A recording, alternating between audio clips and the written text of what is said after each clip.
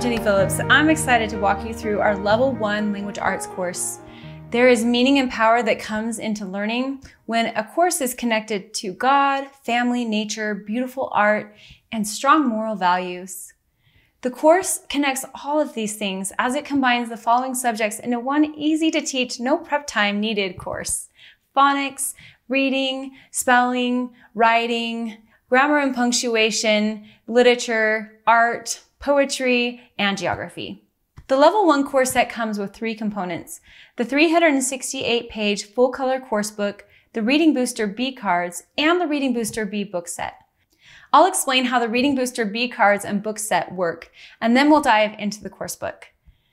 The Reading Booster B cards have 70 cardstock pages and 2 sticker sheets. Each card focuses on a certain phonics principle or a group of sight words. The course directs you to work on booster cards with your child for 5 to 10 minutes before most lessons.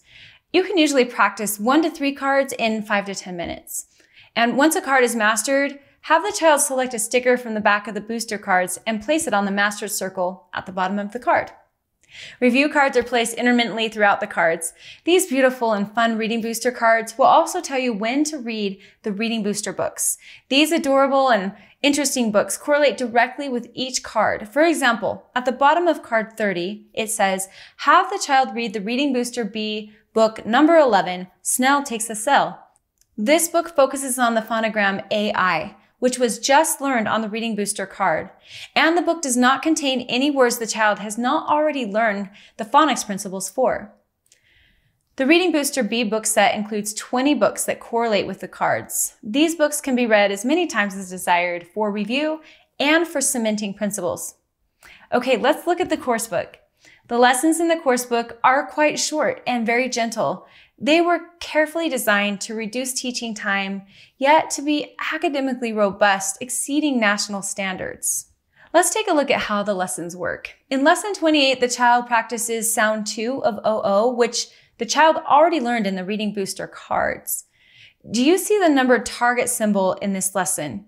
The child should have mastered Reading Booster cards through this number before starting the lesson. Your child learns the phonics principles through the booster cards before reviewing and further practicing those principles in the course book. Some children may need to occasionally pause lessons to work more on the Reading Booster cards. One of the things we love about this course is that the child can move through the Reading Booster cards as quickly as desired. Children often learn to read words faster than they can learn to write or spell those words, and the reading shouldn't be slowed down by writing, spelling, or grammar.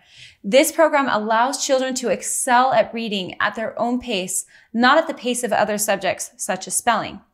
If a child finishes the Reading Booster B cards before completing the course, wonderful. The child can continue their advanced pace in reading by moving on to the Reading Booster C cards and books while finishing the Level 1 course book.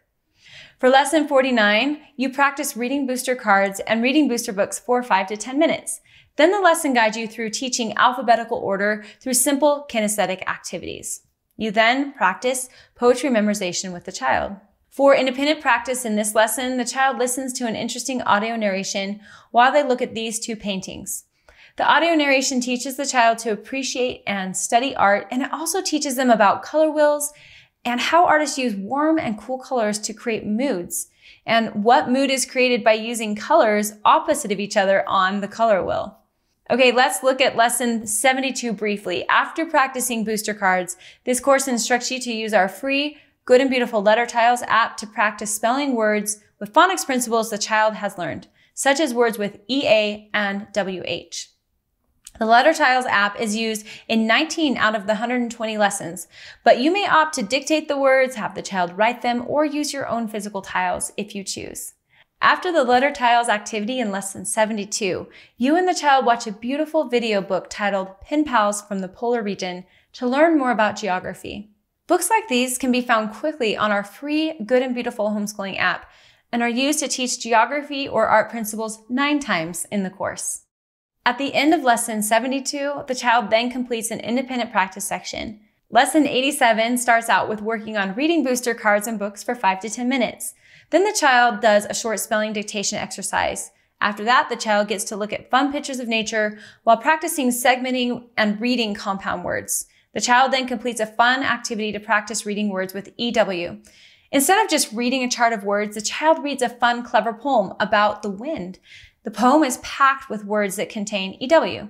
The child reads the poem 3 times. Repeated reading is a powerful way to improve reading speed and fluency. To make it fun, the child is instructed to draw an item on the picture on the next page each time after reading the poem. For example, the poem talks about the wind throwing a ball, so one thing the child draws is a ball in the sky. This lesson incorporates phonics, nature, poetry, and drawing practice in a short amount of time. The child finishes the lessons with an independent practice section. After practicing reading booster cards and books in lesson 89, you help the child practice the unit spelling words and then teach the child the drop the E spelling rule. The independent section includes a My Little Journal section. One focus we had in creating these new versions that I am really excited about was to make writing less overwhelming. Pilot children love these writing practice sections, which are included throughout the course. Also, in the independent section, the child practices segmenting and spelling words, and then a beautiful painting is used to give reading practice with phonics principles recently learned. One of the things pilot children and parents love about this course are the audio narrations of paintings that are accessed through our free homeschooling app. The child listens to the narration as they look at the painting in the course book. Through these narrations, the child learns how to study a painting and how to write about it using modeled language. Creating wonderful writers doesn't come from worksheets. It's a whole heart and mind approach that takes years of exposing the child to beautiful language and effective writing instruction that pushes the child to think, to dig deeper, and to learn what makes writing beautiful. I'll end the video with a look at some other pages in the course book.